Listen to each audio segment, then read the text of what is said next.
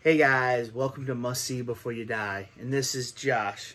Today I'm just going to go over a couple little figures that I have, loyal subjects, little horror figures that I have. First up is It, from the movie It. This is, well, not It, this is Pennywise. It's from the movie It, but he's It as well.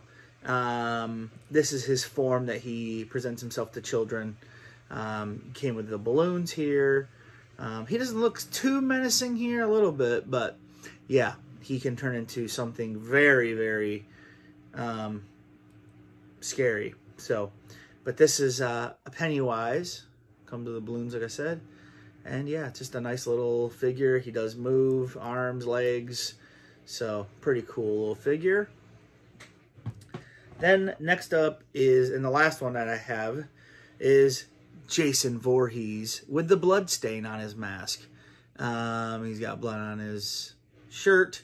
His machete is covered with blood on this side. He also came with an axe, little hatchet thing with blood on it. So you can change that out if you want instead of the machete. I think machete is more of Jason Voorhees' go-to weapon, but he has used the axe a lot to kill as well. But yeah, that's the little figure there. Yeah.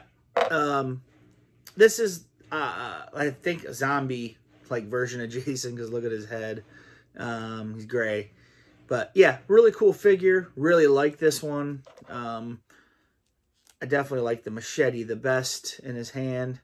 So yeah, definitely really like this one. Just a short little video today showing you these loyal subject figures and pretty cool detail.